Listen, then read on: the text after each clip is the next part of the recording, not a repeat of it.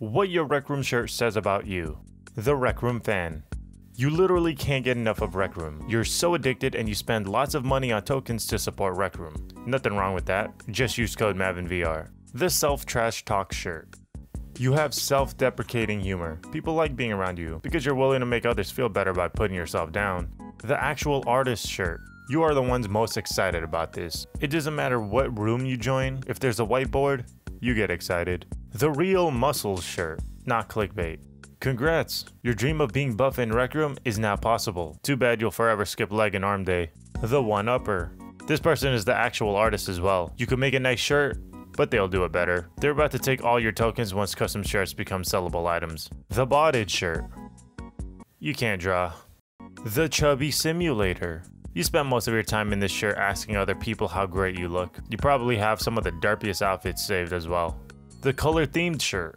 There's so many more interesting things you could put on a custom shirt, but all you care about is one color. The Doodle. Thank God for mommy's credit card. The Dummy shirt. Oh wait, wrong picture. The Dummy shirt. 3 words. Dummy lives matter. The Logo shirt.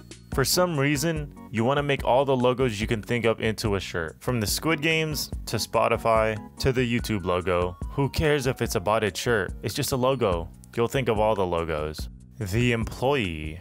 You love public events. You probably hosted quite a few McDonald's and KFC events too. You find roleplay hilarious in Rec Room. The Meme shirt. You go around asking people if they're Giga Chads. You have way too many meme custom shirts, but hey, you're extremely cultured. The Doxer. You're asking for a ban. I mean, whose IP even is this? The Picasso. You mainly do abstract custom shirts, and you're a bit of a hippie, don't lie. The IRL shirt. You make shirts you wish you had in real life, and you dream of the battle pass. The Stanky Cheeks. You're so immature. Nice little text over there. I updated the text, and a little bit of cheek action. Paintball shirts. You are sweaty in paintball. You've searched up how to get good in paintball on YouTube at least once, and then some loser named MavInVR came up. The Star Wars shirt.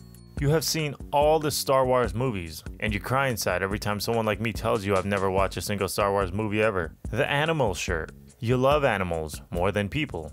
You've owned at least one pet, but you want 100. You also want Rec Room to add pets more than anyone. The Walmart superhero. You aren't the best artist, but you don't care if you look like Nacho Libre and Spider-Man had a defective baby. You're just happy you can be the superhero you've always wanted to be. The Wholesome shirt.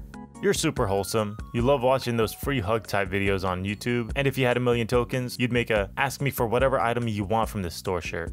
The YouTube supporter.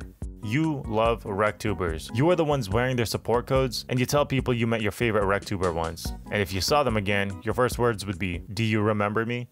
Look, I'm sorry, I probably don't, but don't take it personal. It's just, look, okay, all right, end of the video, go.